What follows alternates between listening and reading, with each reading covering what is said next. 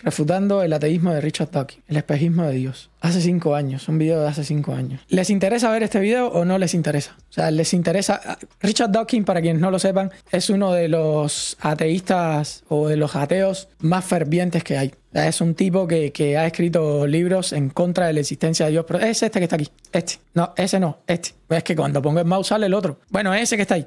No, va a salir el otro. La madre que me... Bueno, no importa. Ese mismo. ¿Sí? ¿Lo quieren ver? Bueno, vamos a ver. Veo que están sumamente interesados por los temas de Dios, ¿eh?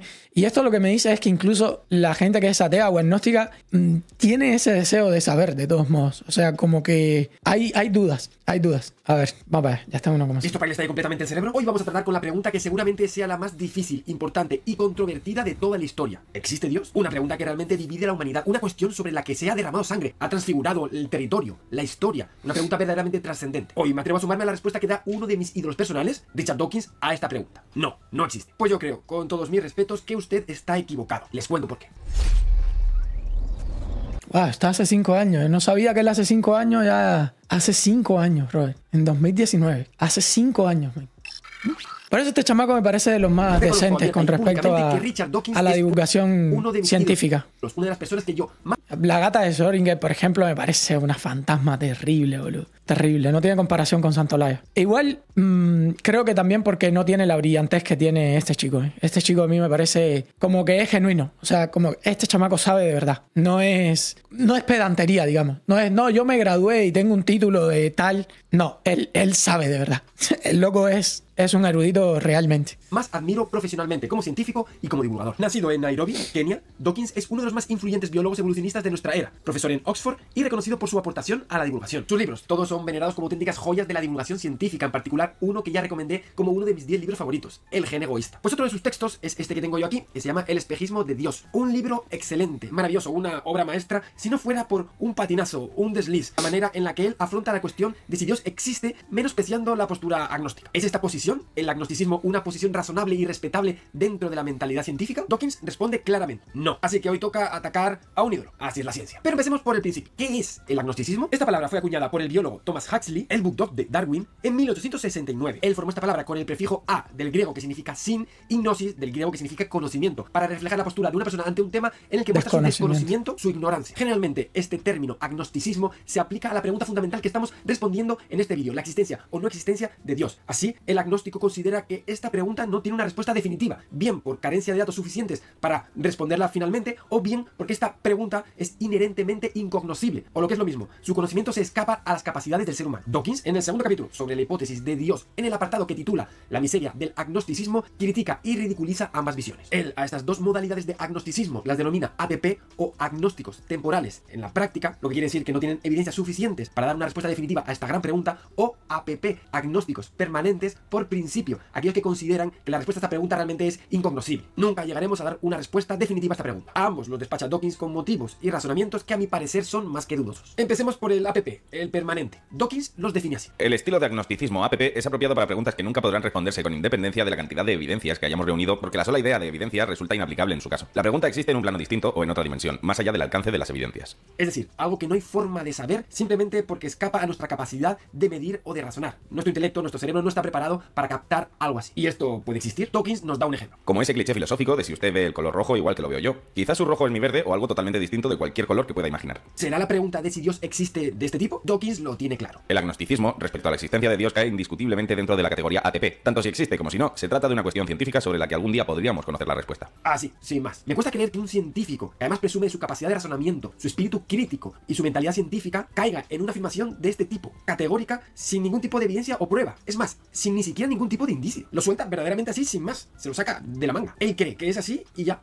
Yo creo que muchos ateos también son como ateos laxantes. O sea, me cago en Dios y al carajo. No quiero que exista. Ya no es si me interesa, no me importa. No quiero que exista y listo. Y ya está. Creo que hay muchos ateos así como Richard Dawkins. Me parece a mí que es así. Suficiente. Así que adoptando esta postura, Dawkins está entrando en el mismo dogmatismo que él mismo quiere atacar. Lo curioso es que junto con su afirmación categórica que califica de indiscutible, usa un verbo incondicional. Podríamos, que en el fondo denota duda. Si claro, dice que es indiscutible, pero entonces después te dice que podríamos. ¿Tan seguro está que lo califica de indiscutible, ¿por qué no usa el futuro simple? Podremos. Es muy posible que a Dawkins le esté traicionando el inconsciente. Bueno, siendo honestos, sí da argumentos, tira de razonamiento histórico. El filósofo Auguste Comte escribió sobre las estrellas: nunca seremos capaces de estudiar por medio de ningún método ni su composición química ni su estructura mineralógica. En la actualidad, quienes se dedican a la espectroscopia impugnan a diario el agnosticismo de Comte. Me parece a mí un criterio muy débil para hacer una afirmación tan categórica, en especial cuando se trata con esferas de realidad tan diferentes como la de las estrellas y la de Dios. Como digo, una postura muy pobre para tratarse de un científico. Como si Dios hubiese la posibilidad de ver a Dios con un microscopio o con un telescopio. O sea, es absurdo. No tiene nada que ver una cosa con la otra.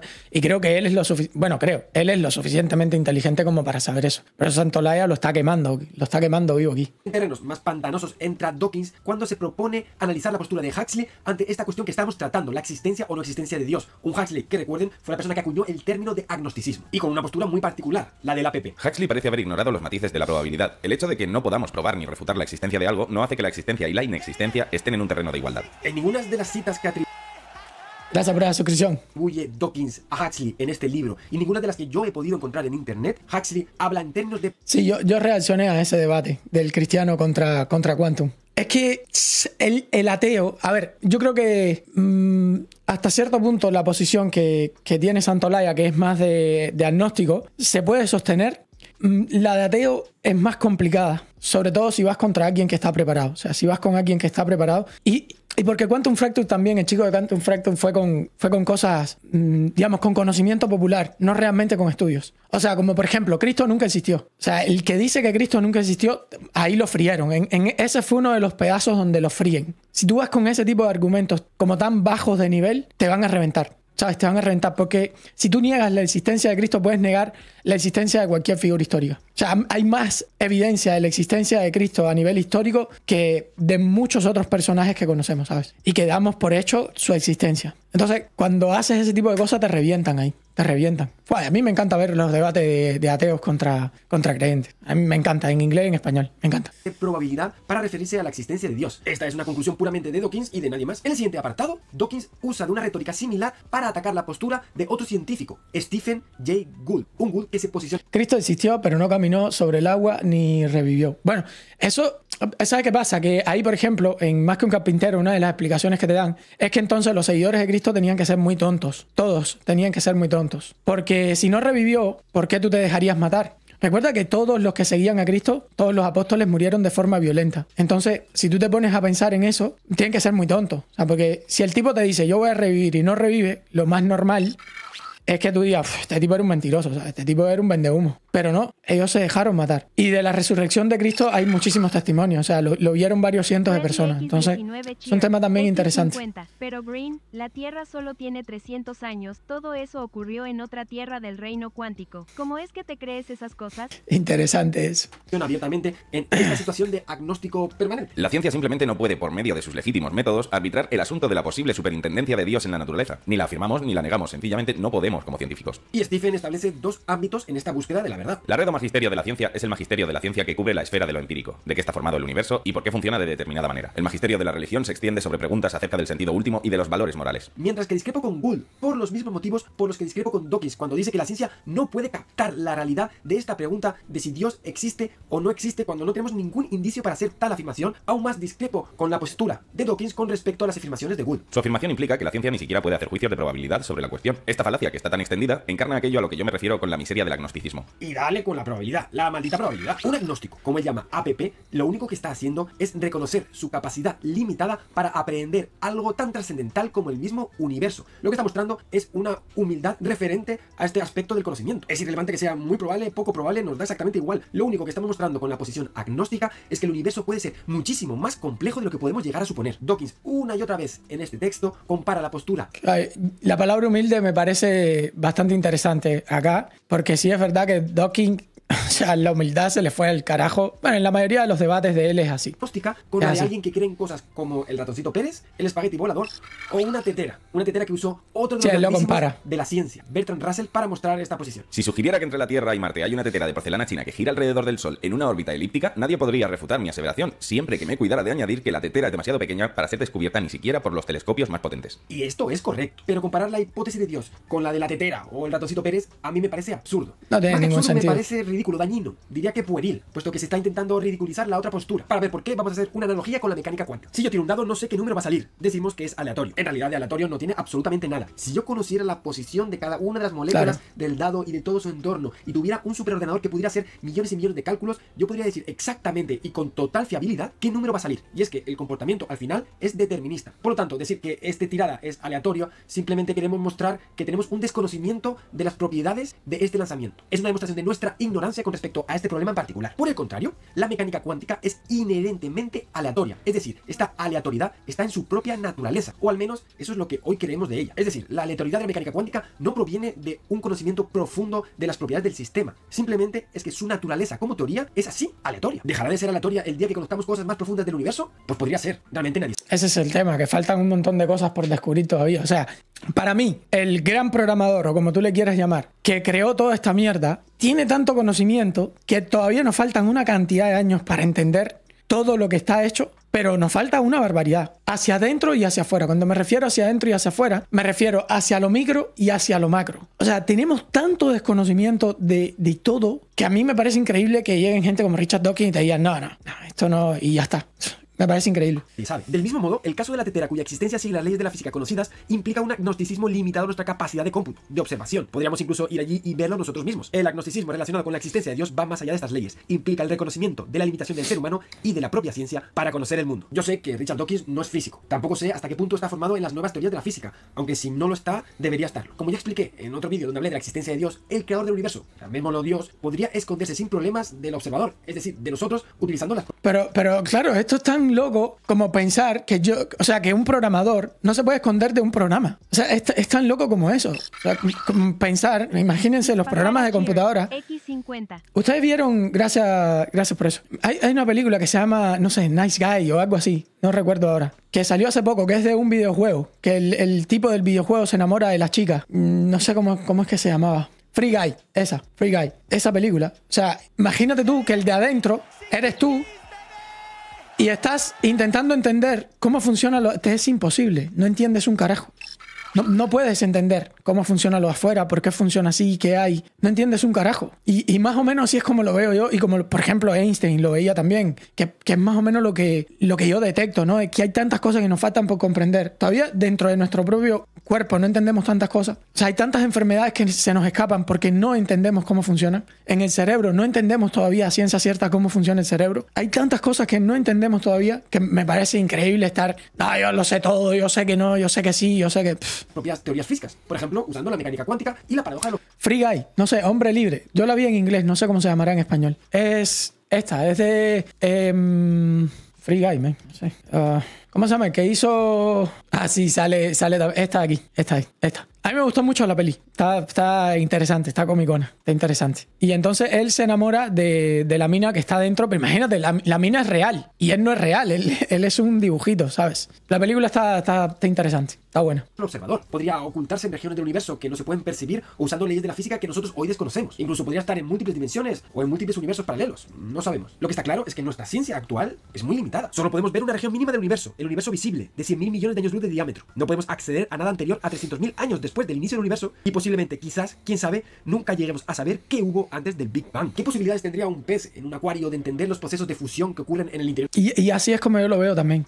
Tú eres el pez dentro de la pecera. ¿Qué carajo tú sabes de lo que hay ahí fuera, men? ¿Qué carajo tú sabes? No tienes ni la más remota idea. Ahora es que estamos a ver si vamos a Marte. Todavía no tenemos ni una colonia en la Luna. O sea, ni tenemos colonias, por ejemplo, en el fondo del mar. No hemos podido colonizar las profundidades del océano. Cada año todavía estamos descubriendo nuevas especies. No sabemos lo que hay afuera. O sea... X50. Oscar, ¿qué opinas del ateísmo católico de Gustavo Bueno y que tanto incentiva Santiago Armesilla? Se dice que se diferencia del ateísmo cristiano en que este rescata no solo las enseñanzas de Jesús, sino que es imposible. Ya se han intentado crear demasiados sistemas morales sin un Dios de por medio y todos terminan... Bueno, el comunismo, boludo. El comunismo, un tipo que te reconoce que el aborto debería estar basado en la política de Estado. Si el Estado necesita abortos, sí. Si el Estado no los necesita, no. La vida debería estar basado en política de Estado. Hablando de Hermesilla, estoy aquí. Tampoco me he visto tantos videos de él como para decirte todo lo que piensa, pero ese sí me lo vi por el tema del aborto y es brutal. Flauteruchiert, X50. Rin, ojalá pudieras reaccionar a este video de la Operación Cóndor, cuando USA financió a todas las dictaduras de derecha para asesinar a sus oponentes e inocentes y cómo jodieron los países. Sí, perrito flautero. Y lo mismo hizo la Unión Soviética, brother. Ojalá reaccionaras tú a los videos que hizo la Unión Soviética, porque cuando estabas en la Guerra Fría, perrito flautero, no me lo vayan a bloquear que pone dinero. No es ataque, lo digo para saber de todo. No, yo conozco la Operación Cóndor, boludo. Como también conozco, por ejemplo, todo lo que hizo la Unión Soviética dándole dinero a Cuba, y también conozco por qué las negociaciones de paz con la FARC se hicieron en Cuba. Sendero Luminoso, los montoneros, los tupamaros. Sé de dónde vino toda la recaudación que tenían ellos, de dónde salía principalmente ese dinero, lo sé, de dónde salían las armas, dónde entrenaban esos guerrilleros, también lo sé. Así que sería interesante que yo me conozco esa parte, pero entiendo que estaban en el contexto de la Guerra Fría. Y en el contexto de la Guerra Fría, la Unión Soviética eran dos polos. La Unión Soviética estaba luchando por su lado, los americanos estaban luchando por el otro. Entonces, el problema, perrito flautero, es que los perritos flauteros como tú solamente ven un malo, que son los Estados Unidos. Los otros no eran malos, los otros eran sumamente buenos. Los otros eran buenos, buenísimos. No, estos eran cabrones, aquellos eran más cabrones todavía, ¿sabes? Y por suerte, perrito flautero, y gracias a Dios, la Guerra Fría la pierde la Unión Soviética. Por suerte y gracias a Dios. Ese punto es muy loco en la izquierda, porque hay gente que dice es el Estado quien debe decidir el momento en que uno debe ser persona o no, o sea, volver a tiempos del pintor austriaco donde los judíos no eran personas XD. Exactamente. Pero bueno, vamos a ver. ¿El de una estrella? Obviamente no tiene la capacidad mental para hacerlo. Pero es peor, si la tuviera, ¿cómo podría ser capaz de entender algo a lo que ni siquiera puede acceder? No puedes, boludo, serías un dios. Te comportarías... ¿Ustedes vieron la película Watchmen? Te comportarías como el cabrón de Watchmen. ¿Cómo se llamaba? Ahora se me olvidó cómo se llama. El cabrón este que... Ahora se me olvidó cómo se llama. Bueno, no importa. Se me fue la cabeza. Es como el Doctor Manhattan. Te comportarías así. Porque serías alguien que tendría una capacidad tan sobrehumana que serías un dios, literalmente. Si tú lograras entender todas las leyes de la naturaleza, serías un dios. Serías capaz de crear minisoles. Serías capaz de hacer tantas cosas espectaculares que serías directamente como el Doctor Manhattan. Que te importarían tan poco los humanos que directamente quisieras irte aquí o hacer otra cosa. En su propio acuario. Ni siquiera puede ver una estrella. ¿Cómo poder experimentar con ella? ¿Cómo puede saber lo que ocurre en su interior? Además, los papeles donde haría cuentas se mojarían y no puede escribir. La película de Watchmen, deberían de verla. Es una muy buena película de superhéroes. Se llama Watchmen, se llama así. Deberían verla. A mí me gusta mucho esa peli. Está buena. Con las aletas. Sus posibilidades son nulas. Así quizás podrían serlo también las nuestras de entender cosas como la existencia de Dios. La tetera equivale a que un pez comprenda cómo se purifica el agua de su acuario. Algo difícil, pero dentro de su plano de realidad. La ignorancia con respecto a la existencia de Dios equivale a que ese pez comprenda cómo funciona una estrella que nunca ha visto liberar. No, yo creo que es peor. No solo porque el sistema de filtración del agua de una pecera es muy sencillo de entender. No, sería entender, por ejemplo, cómo funciona una computadora para el pez que está... Olvídate, o sea, no puedes. Estás muy lejos todavía. Únicamente con la acumulación de conocimiento y conocimiento durante años y años y miles y miles y miles, y vamos a ver hasta qué punto podemos llegar. Señor Dawkins, ¿dónde está esa humildad inherente del carácter científico? Pero bueno, de un plumazo y sin apenas argumentación, Dawkins se carga completamente lo que él conoce como APP, estos agnósticos permanentes, y lo intenta ridiculizar. Para Dawkins, esta pregunta de si Dios existe o no cae dentro de la ciencia usando el método científico. Pero bueno, vamos a concederlo, vamos a aceptarlo. Pero entonces, ¿qué hay del otro tipo de agnosticismo? El temporal. Recuerden, Richard Dawkins crea esta categoría para aquellos agnósticos que lo son, al menos de forma temporal, hasta que haya evidencias que permitan tener una respuesta satisfactoria a esta pregunta. Pues bien, Dawkins también los ataca con una especie de reducción al absurdo que a mí personalmente no me encaja nada. Vamos a ver. Dawkins empieza razonando. Al contrario que Huxley, sugeriré que la existencia de Dios es una hipótesis científica como cualquier otra. Aunque resulta muy difícil de probar en la práctica, se encuentra en el mismo saco del ATP que las controversias en torno a las extinciones del Pérmico o el Cretácico. Esto ya lo sabíamos, pero avanza en esta cuestión de la siguiente manera. Incluso si su existencia no llega a probarse o refutarse nunca con certeza, las evidencias disponibles y el razonamiento nos reportan una probabilidad estimada mayor al 50%. No lo dice, y está mal expresado, pero por su condición de ateo, voy a suponer a que se refiere que la probabilidad de que no exista es mayor del 50%. No lo dijo explícitamente, pero eso fue lo que yo entendí también. Que las posibilidades de que Dios no exista son más de un 50%. ¿Qué se basa? Pues en juegos un tanto raros y sospechosos alrededor del concepto de la probabilidad. Una vez más, él no se centra en demostrar que Dios no existe, tan solo que es una hipótesis improbable. Para ello, divide todas las posibilidades respecto a la respuesta a esta pregunta en un espectro de probabilidades, desde 0 hasta 100. Si eres firmemente creyente, te asigna un 100% de probabilidad. Si eres muy creyente, algo menos de 100, pero por encima de 50. Si eres ateo, 0%. Si no eres ateo, pero casi, más de 0, pero cercano a esto. Dawkins coloca al agnóstico justo en la mitad, una persona que ve ambas opciones con igual probabilidad. Parece que Dawkins está cayendo en un error sobre el concepto de probabilidad que el mismo... ¡Fua, qué cálculo más pendejo, boludo!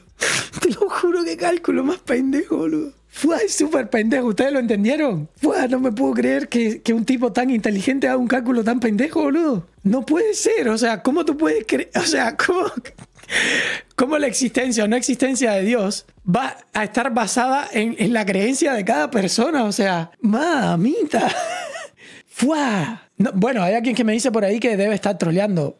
Bueno, es la única posibilidad que se me ocurre, pero no creo que esté troleando en un libro. No lo sé, pero me parece un cálculo muy pendejo, ¿eh? Estaba atacando. En la teoría de probabilidad hay dos posturas o escuelas, la frecuentista y la bayesiana. La frecuentista seguramente sea la más cercana a ti, más aplicas corrientemente en la vida. Se usa, por ejemplo, en la teoría de juegos, cuando lanzas dados, en las cartas o en la ruleta. Y en esta se mide la probabilidad a través de la frecuencia de ocurrencia. Es decir, repitiendo un experimento muchas veces, cuántas veces ha salido de todas las veces. Casos a favor entre casos en contra. Así se estima la probabilidad de que se dé algo. Pero este tipo de análisis estadístico no tiene sentido, es inútil en otro tipo de casos, donde el suceso no puede repetirse sucesivas veces, como por ejemplo ocurre con la creación del universo o la existencia de Dios. Son sucesos únicos, y este concepto de repetición no tiene sentido aplicarlo. Es en este tipo de casos, entre otros, en el que se utiliza la aproximación bayesiana, una aproximación que utiliza la poderosísima herramienta del teorema de Bayes. El teorema de Bayes nos da la probabilidad de que ocurra el suceso A si se ha dado el suceso B, como la probabilidad de que se dé B habiéndose dado A por la probabilidad de A entre la probabilidad de que se dé B. Un elemento fundamental del análisis bayesiano es lo que se conoce como la probabilidad a priori, un elemento subjetivo con el que intentamos cuantificar nuestro grado de creencia en un determinado suceso, un término que luego se va alimentando según tenemos más información acerca de este proceso. Como decimos, este elemento es subjetivo y capta el grado de certitud que tiene la persona acerca de este proceso. Es una estimación que puede hacer en función de sus conocimientos previos, a priori. Decir que una persona que desconoce un tema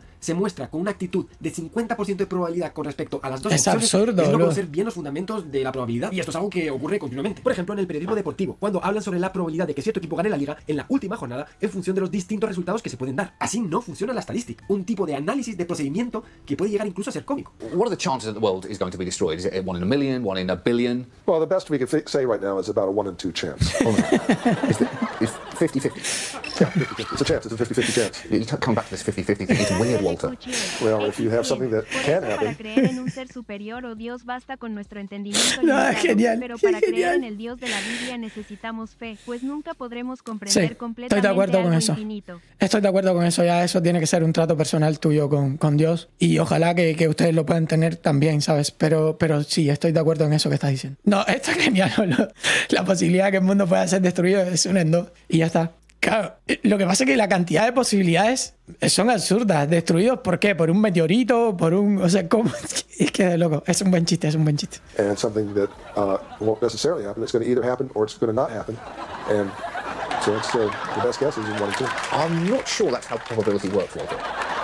Un agnóstico, que es llama temporal, no es necesariamente una persona que asigne de forma arbitraria un 50% de probabilidad. Es genial el ejemplo que puso Santaolalla En aquí. ambos casos, que exista Dios o que no exista. Es genial. Habrá agnósticos temporales que le den mucha probabilidad y otros que le den muy baja probabilidad, o incluso que no le den ninguna probabilidad, simplemente no tienen ninguna postura con respecto a esta pregunta. Agnosticismo es simplemente una postura de humildad ante una cuestión para la que el ser humano no tiene una respuesta definitiva. Es independiente de probabilidades. Me parece además muy curioso y revelador que Dawkins cite al principio de este epígrafe al mismísimo Carl Sagan, un Carl Sagan que atacó y despreciaba este tipo de actitud arrogante que Dawkins muestra. Un ateo es alguien que está seguro de que Dios no existe. Es alguien que tiene una evidencia firme contra la existencia de Dios. Yo no conozco tal evidencia clara. Como Dios puede ser relegado a tiempos remotos y lugares causas últimas, necesitamos saber mucho más sobre el universo de lo que sabemos ahora para estar seguros de que tal Dios no existe. Así es como habla un maestro, Carl Sagan, una persona verdaderamente imbuida del carácter Hola, científico. tío Green. Siento muchísimo la interrupción. Tengo poco tiempo porque mañana trabajo, pero quería dejarte un comentario que me borró YouTube. En el vídeo del podcast de René, relacionado con los niños que nacen con cáncer, no es comparable, pero yo nací con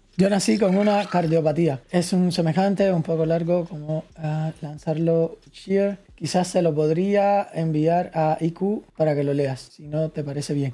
Trata de escribirlo, pero si te lo eliminaron tiene que haber sido porque pusiste alguna palabra fea o algo así. Si no, no te lo van a eliminar. O sea, déjalo en este mismo video y no creo que te lo vayan a eliminar. No creo que te lo elimine. El pensamiento científico. Una postura que también Einstein despreciaba. Los llamaba los ateos profesionales. Son ateos dogmáticos. Y así estaremos años y años y años. Y es que resulta que en ciencia es muchísimo más fácil probar que algo sí existe que probar que algo no existe. Así que podremos estar así pues por muchísimo tiempo. Y es por todo esto por lo que la postura de Richard Dawkins con respecto a este tema forma me parece soberbia, arrogante, científica y casi que dogmática. Interesante este video. Me pareció La muy postura bueno. atea Hace 5 años. es más que ¿no? respetable, como cualquier otra postura que se pueda tener con respecto a... Me gustaría hacer un podcast con Santo, pero como de 3 horas, ¿eh? Estar 3 horas hablando con Santaolalla. Me gustaría de verdad. Hacer un podcast bien largo con él y poder hablar rato.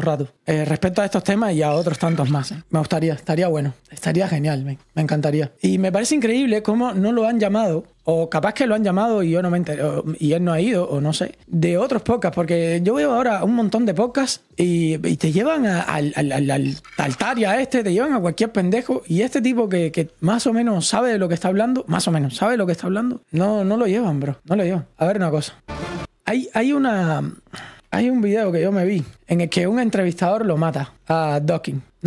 Era este, creo que era este. And can I just interrupt? It's an old question, a very old question. Thomas Aquinas in the 13th century was asking the same question. He said there must have been a time when no physical things existed, but something can't come from nothing. That was his view. It's just preceded by us. Claro, este yo creo que es el principal problema que debe tener un ateo. 1991 Cheers, X100, en Sabadell, Barcelona, han puesto ya las luces de Navidad en las calles y el ayuntamiento las ha puesto con forma de navaja. Se ríen de los ciudadanos y de la delincuencia boludo, ¿en que serio? tenemos en las calles. Te paso el link. No, es de loco, boludo. Guau, si lo hicieron es de loco. Si hicieron eso es de loco. Ya se ríen de verdad entonces. Ya se están riendo, ¿no? O directamente están gobernando para los que ellos saben que van a ser sus futuros votantes. X50. Hola tío Green, soy de Rumanía, un país vecino de Ucrania. Sí, sé. Estamos en periodo de elecciones presidenciales y quiero votar por un candidato con ideas interesantes de derecha, pero ¿Se que puede? también apoya a ayudar a Ucrania a ganar la guerra contra... Ah, Rumanía, pensé que era Bielorrusia. No, mala mía.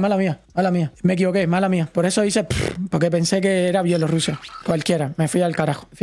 Y si tienes la posibilidad de votar, tú sí intentaría votar por un candidato de derecha. O sea, se lo estás preguntando a alguien con un super cejo, hermano. Y sí. Yo creo que no hay de otra. Es lo mejor que pueden hacer y más lo que está haciendo la Unión Europea ahora mismo. Bueno, para ir rápido a este video.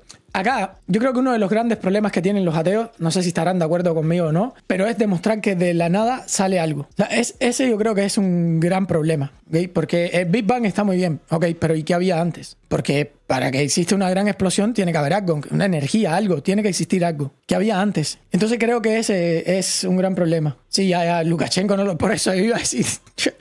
Yo le iba a decir, vas a votar por Lukashenko obligado, le iba a hacer un chiste jodido. Pero me equivoqué, boludo. Mala mía. Se me fue. Pero bueno. Something can come from nothing, and that's what physicists are now telling us. Something can come from nothing, and that's what physicists are now telling us. Bueno, y aquí mismo él reconoce, bien, se los voy a poner en tiempo normal para que puedan ver lo que él está reconociendo. Bueno, algo puede venir de la nada y eso es lo que los científicos nos están diciendo. Aquí él dice que sí, que algo puede venir de la nada y eso es lo que los físicos no nos dicen ahora. Pero como bien señaló Santaolalla, él no estudió física. Entonces, esto es algo muy raro porque esto estaría violando las leyes físicas. O sea, que de la nada puede venir algo, es algo muy raro, ¿sabes? Es algo que tienes que probarlo. Y casi que suena a Dios. El hecho de decir que algo salió de la nada, casi que suena a Dios, ¿sabes? And that's what physicists are now telling us. Something can come from nothing, and that's what physicists are now telling us. George Pell. Thank you. The trouble, well, there are many troubles with Richard's teachings. But a fundamental one is that he dumbs down God and he soups up nothing. He continually talks as though God is some sort of upmarket figure within space and time. Now, from 450, 500 BC, where with the Greek philosophers, God is outside space and time. God is... Claro, esto de tratar de medir a Dios dentro del espacio-tiempo... Gracias, amor. Nuevamente, es como que el muñequito de la computadora intente medirte a ti a través de kilobyte o megabyte o gigabyte o lo que te dé la gana, ¿sabes? No es lo mismo, ¿no? Estás midiendo a alguien que está fuera del espacio y del tiempo y esto es evidente, ¿no? Necessary, self-sufficient, uncaused, unconditioned. That's the hypothesis you've got to wrestle with. The second thing is that Krauss says nothing about the Big Bang coming out of nothing. Admittedly, he comes clean on about 6 pages from the end of his book, and I don't know whether Richard has read it that far because he gave it a foreword. What he says is what Richard is describing as nothing is a sort of a mixture of particles and perhaps... Este es el problema, que lo que te dicen es que en el principio existía como una sopa cósmica. y de esa sopa cósmica, por lo que sea, ¿no? Cayeron rayos, centellas, y a partir de ahí surgió la primera célula, ¿no? Pero más allá de eso, yo me pregunto, ok. Pero antes de la primera célula, primero, ¿cómo mierda tú creas un ambiente para que la primera célula pueda sobrevivir? Porque me estás hablando de materia inorgánica creando materia orgánica, lo cual no has podido probar absolutamente nunca, ¿sabes? Gente, son cosas que yo creo que es más fácil creer en Dios, de verdad. Para mi gusto es más fácil creer en Dios. O sea, los cabrones que te dicen, no, tú estás loco porque creen en Dios, creen en una sopa cósmica que le cayeron unos rayos y de ahí surgió la primera célula. No me preguntes dónde cayó la primera célula. Cayó en un lugar, en la Tierra en específico, ¿no? Y la Tierra, ¿cómo se formó? O sea, es que no sé, men, pero los ateos se piensan que son los más cool del mundo y yo veo como que el nivel de imposibilidad de lo que ellos plantean es más grande, es mucho más grande. A vacuum with electromagnetic forces working on it. That's... La materia orgánica está formada por materia inorgánica. Sí, ahora créala. O sea, ahora agarra tú los átomos que tú quieras, agárralo. Ya estos experimentos se han hecho. Y lo más que se pudo producir fue una cadena de proteínas, una cosa así. Jamás y nunca llegaron a una célula ni nada parecido. O sea, no, es imposible. Literal. Ni siquiera controlándolo todo. En un experimento científico lo han podido hacer. O sea, ni siquiera controlando todos los elementos, cuánta corriente le voy a meter, cuánto calor, cuánto frío, ni siquiera controlando todos los elementos han podido dar al traste con materia orgánica viva. Ya no te estoy hablando, porque eso sería una célula simple. Ya no te estoy hablando de un organismo complejo. O sea, ahí se te parte la cabeza. So, what Krauss is talking about under the heading of nothing. VC Cheered, X50. Los progres usan casi siempre un estudio canadiense de la Universidad Brock, que comprende datos recopilados a lo largo de 50 años, afirma que las personas con visiones políticas de derecha tienden a ser menos inteligentes que los de izquierda. No sé qué te diga. No sé qué te diga con respecto a eso. Porque yo los países que veo de izquierda... Este es el problema también de los datos, ¿no? ¿Quién los está a día de hoy? ¿Quién patrocina los estudios? Eso es muy importante que lo tengan en cuenta. Yo, cada vez que miro países de izquierda, digo, son súper inteligentes, men. Súper inteligentes. Todo el mundo pasando hambre, miseria, necesidad. No hay desarrollo de ningún tipo. Los países son basureros. Digo, son bestialmente inteligentes, mis hermanos. Súper inteligentes. And there's a very good... Espérate. Este chiste... Espérate. A ver, déjame buscar algún... No. Abro una nueva ventana, espérate. O sea, yo tengo que entender que esta gente son más inteligentes que yo.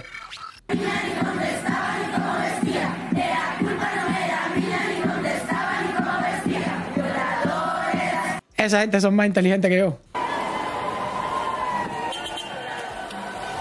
Esta gente son los más inteligentes.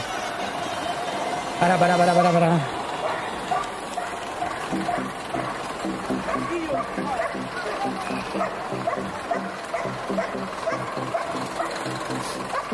Esta gente es más inteligente.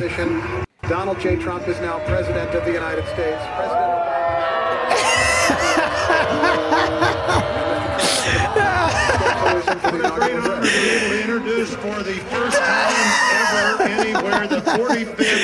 Ay, boludo, soy re inteligente, boludo.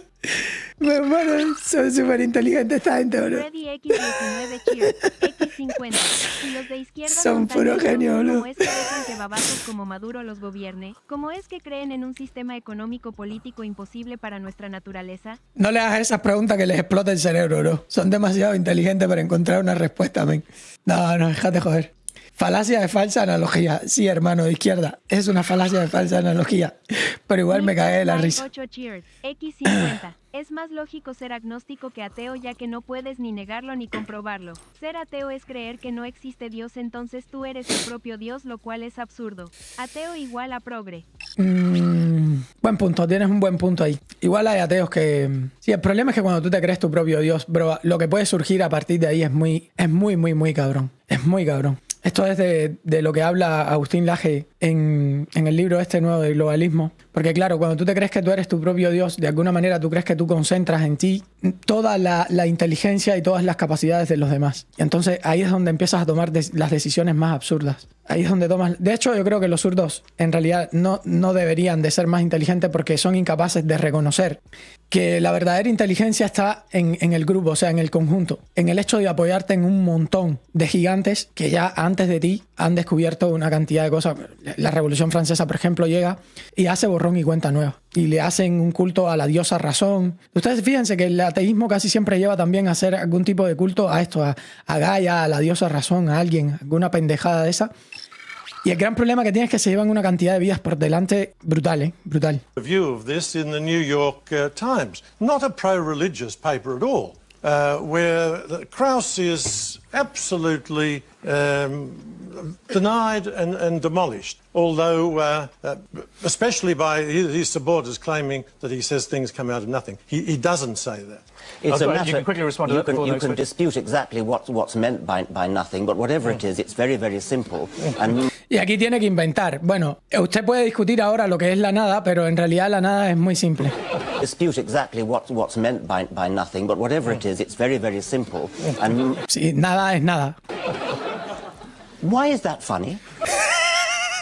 No se da cuenta, boludo. No se da cuenta, boludo. El loco no se da cuenta. No se da cuenta, especially bro. by his supporters claiming that he says things come out of nothing. He doesn't say it. Y él le dice, no, él nunca dijo que venía de la nada porque la nada significa nada. It's a you matter, can quickly respond to that before the you next can one. dispute exactly what's meant by nothing, but whatever it is, it's very, very simple. And dispute exactly what's meant by nothing, but whatever it is, it's very, very Exactamente, simple. la nada es muy simple. No hay nada. Es muy simple. Why is that funny? Well, I think it's a bit funny to be trying to define nothing.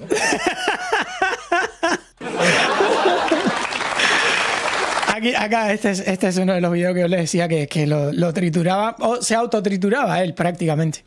Principalmente yo creo por no tener los conocimientos exactos del libro y todo esto. Y de todos modos, por el tema de que les había dicho que la mayoría de los científicos importantes al menos creían en Dios. Vuelvo y repito, no necesariamente cristianos, pero que creían en Dios. Ustedes pueden buscar esta lista de los científicos eminentes que creen en Dios. O sea, hay un montón. Es gracioso porque era austriaco, Schrödinger, y católico. Y hay gente que lo usa para dar palo a, bueno, Pasteur, Lemaitre, bueno, y un montón, ¿ok? Ustedes los pueden buscar ahí para que se den cuenta cuántos científicos importantes, realmente importantes, creían en Dios. Así que esto de que la ciencia refuta a Dios no tiene ningún sentido, o sea, no tiene ningún sentido decirlo. Vuelvo y repito porque hay una gran cantidad de científicos demasiado importantes que creen en Dios. Es absurdo pensar que la ciencia los refuta, ellos no serían científicos. Pero Orin, es una falacia de autoridad, sí, lo que tú digas, mijo. Ya no sé cómo explicártelo ya. Para que sea una falacia de autoridad, tiene que ser una falacia. Pero bueno.